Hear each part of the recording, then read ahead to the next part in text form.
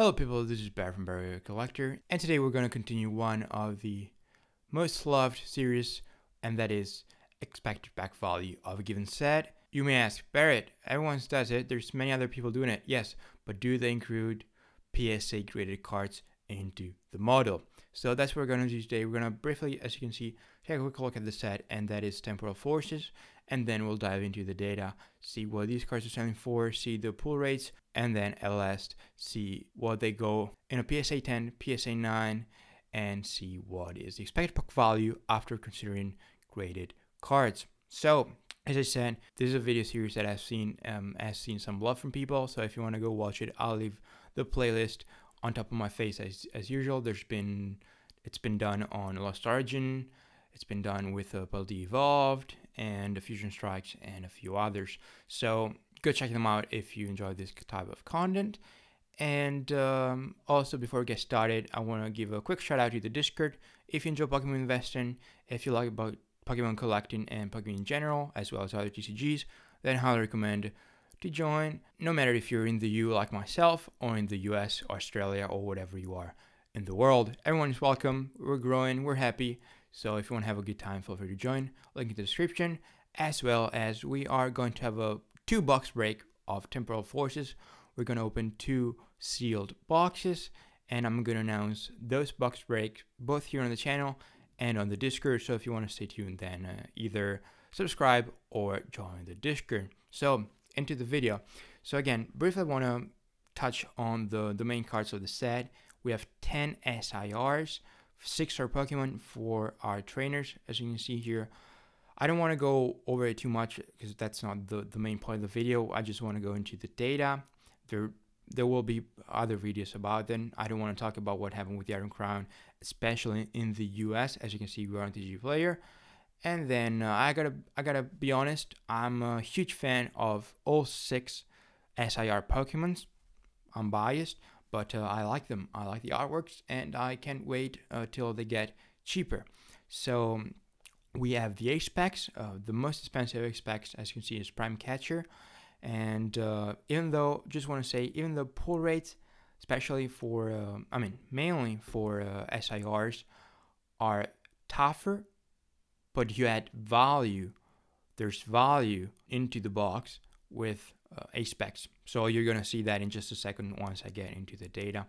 And obviously the main illustration rares is the Ghastly, and then following the Susano, there's also Metagross, which is also I think gorgeous artworks, and eventually I will look to pick one up for myself as well. A card worth mentioning is the Gengar Ultra Rare EX Full Art. So enough's been said, let's dive into the data. So here we are. I honestly don't want to waste your time. If you just want the number, expected pack value per pack with raw prices is $1.68. Expected pack value after grading is $3.31. So if you just wanted the number, there you go. If you want to know how I came to these prices, so that you can also make your own models whenever you want just by copying the process, then I'll recommend you stay. And if you furthermore want to listen to the assumption that you have to make in order for these prices to work, then I also highly recommend you keep on watching. Otherwise, I don't want to hear Barrett, but how can you make these assumptions on graded cards? Blah, blah, blah. I'm going to say it in just a second. So as you can see here, I wasn't lying. There's more. And again, they're all on the channel under a playlist. So prices are off TCGPlayer. One thing is worth mentioning, European prices are a bit different, especially when it comes to SIR. They're cheaper in the EU right now than they are in the US. That's worth saying, especially as I like to focus on the European market myself. And then the pull rates are from TCGInfinity, which is affiliated with TCGPlayer. And they opened, I actually don't remember off the top of my head, I think it was 8,000 plus packs, but I'll link it, I'll leave it right here as I'm talking. So that's where I got the data from. But as you can see, I've only considered into the model anything that is a double rare or higher. I did not consider regular rares, uncommons, nor commons. Now, one thing that is worth mentioning is that in the uncommon slot, there's an item which is Buddy Puffin. If I'm not mistaken, that is worth a bit over $1. So that also adds a bit of value, as well as all the bulk that you can get when you open a large amount of packs. So enough's been said, let's get into it. So here simply get every card. I now added everything into a nice table so it looks better, I hope. Let me zoom in a bit so you hopefully can see better. So double rare, that's average price of double rares. So you sum all these numbers, you divide it by the number of them, that's the sample mean, and we're just going to call it the average. So I've done the same for every here rarity that you see displayed. So the average ultra rare price is $3.56. When it comes to ace packs, $7.61. When it comes to illustration rares, it's $3.70. When it comes to hyper rare, it's $13.50. And when it comes to SIRs, is $45.13. Now, attention, that does not mean that the expected value of an illustration rare is $3.70 out of a pack. We're going to get to that in just a second. So, hello people, it's me again. I did it again. You know I like to be as precise as possible. That's the main focus on my channel. So, you'll forgive me. I forgot to mention a very important assumption. That is, every card within a certain rarity slot has the same probability of being pulled than all the cards within the slot. What does it mean? Let's take a double rare.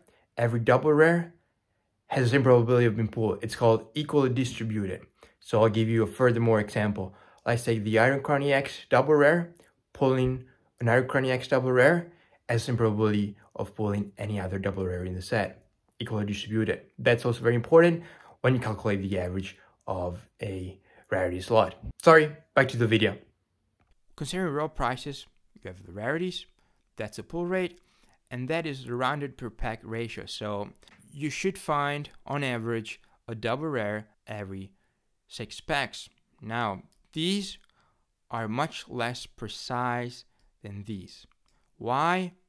I don't think this is the time or place to talk about it, but just trust me on that. Look it up if you don't, but I can assure you these are much more precise, and that is why we're going to do calculation with these numbers. So this number right here is the expected value you're going to get out of a pack given a certain rarity. So the expected value from a double rare rarity out of one pack is 15 cents. Same thing for an ultra rare, 24 cents. Ace pack, 38 cents. Illustration rare, 29 cents. Special illustration rare, 53 cents. Worth mentioning, this is the lowest pull rate that you have for an SIR in the Scarlet&Violet so far. Everyone is talking about that. I'm not going to go over it. Hyper rare, which is, as you may already know, is harder to pull than any other rarity, is 10 cents. So if you sum all these up, you're going to get the expected value per pack.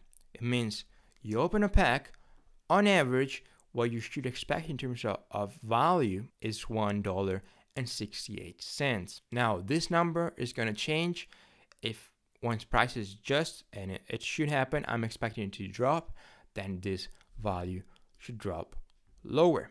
Now, PSA Graded reports. So this set is extremely new, and these are the pop reports. It almost makes me laugh. I feel sorry about you, but these are the pop reports for the cards that you see listed down here. So these are going to change. They're going to increase drastically. So I'm just displaying them to do my calculations. These are going to change. Everything is going to change. All these prices are going to change. Everything is going to need to be updated in a while, and we'll do that. I'll keep you posted. But I'm just doing this for entertainment purposes, and I'm also going to prove a point in just a second, if you allow me, after I explain here PSA graded cards. Now, one thing I always say when I do the PSA graded reports, I've always take PSA 9 and 10s, and in order for these calculations to hold true, I'm assuming that everyone, including ourselves, we're going to pull a card. In this case, let's take the Iron Crown. We're going to pull Iron Crown out of a pack. The pack wasn't damaged, so I'm assuming the card is not damaged, and I'm going to send it to PSA no matter what. I'm not going to look at it. I'm not going to do what it's usually referred to as pre-grading myself. I'm just going to send it. And in order for these data to hold true in our model, I'm assuming everyone else that sent them to PSA did the same. Is that plausible? Is that true? Absolutely not. But that's what I need to assume in order for these data to hold true into my model. Otherwise, I would just be talking and lying to you all. So that needs to be said. If this part is not clear, let me know in the comments. I'll try perhaps to make a whole video about it so I can explain better what I mean. So yeah, let me know down in the comments, but I say this in every video of this kind. So without wasting too much of your time, I looked at 130 point, so eBay last sold. I tried to look for auctions where possible. I gotta say, I think it was the Salvatore. No cards were sold yet on eBay, so I just estimated. And of all these prices, I've taken the lowest number I could find, so the lowest sell. And again, these prices are gonna drop. I'm pretty confident saying that. I cannot say 100% for they're gonna drop because I do not know, but I can say with a certain degree of confidence they are going to drop and everything is gonna go down. That has to be said. So here's the expected value after grading of a given card. In this case, I'm just gonna give you how I did that just for the Iron Crown. It's gonna work the same for all of these. So how do you get this number? You can see it right here. You take the price of a 10, you multiply by the probability of getting a 10. What's the probability of getting a 10? In this case, for the assumption that we've made, this number divided by the sum of these two. And then you add price of a 9 times the probability of getting a 9. What is probability of getting a 9? Same thing. This number divided by the sum of these two. You do these for all these cards. And then what do you need to do? Well, it's very simple. What you need to do is the same thing you did in here. Now, the average of a given rarity, in this case, let's take the SIR. Now it's going to be the result of the average of the prices after grading. Now, in this specific example, we considered all special illustration rares. So it's going to be simple. There's 10. You're going to take the 10 prices, sum them all up, and then divide it by 10. That's the sample mean. We're going to call it the average. And once you do that, you then again multiply the average by this number, and you're going to get $1.54. Now, as you can see here, unfortunately, this is in Italian. If you don't trust me, you can go on Google Translate. This right here means average. So you do this for all the cards that you consider. Now, in this specific example, I also added the Ghastly illustration rare and the Gengar. I didn't add anything else. I could have added the Sosbach and the Metagross as well as Encino, because there just weren't any. So perhaps again, I will update this model and I'll let you know. I'll make so that we can work with more accurate and reliable data, and that's what he comes out with. Now, you may ask, Barrett, well, if you're going to have to do it again, if you're going to have to update it, why did you do it in the first place? You just wasted time. Well, you could say, well, at least you made a video, made some content. That's true. I'm not going to lie. And I also announced the box break. I'm not going to fool you around, guys. That's part of why I made this video. But what you can get, the value you can get out of this video is, as you can see with this number, and again, these are sold prices, so people were willing to pay this much. Now, what I'm going to say is going to apply more for American people than Europeans, because you can obviously send cards to get graded to PSA much more easily, and with a lower grading cost, because obviously we need to ship to the US. And by the way, I added here $15 grading fee. You could assume that the people that send in probably paid a bit more. I don't remember if it was 30 or 45 to have about a month turnaround time, even though I heard that especially these days with the lower tier, I think it's bulk tier it's called, sometimes you also get approximately a 1 month turnaround time. So you could actually subtract 30, 45 to these numbers, and this price is going to drop a bit. But the main takeaway is, as you can see, especially for stores that are going to get product off distributors, so at a very low entry price point, definitely below this number.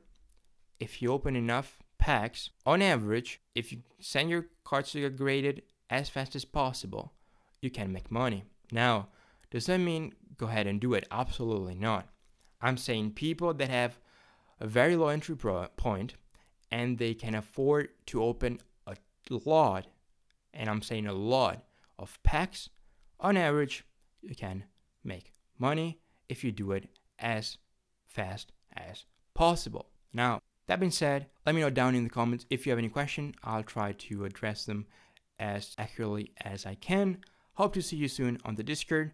Hope to see you soon in the next video. Thanks for watching, and I'll see you in the next one.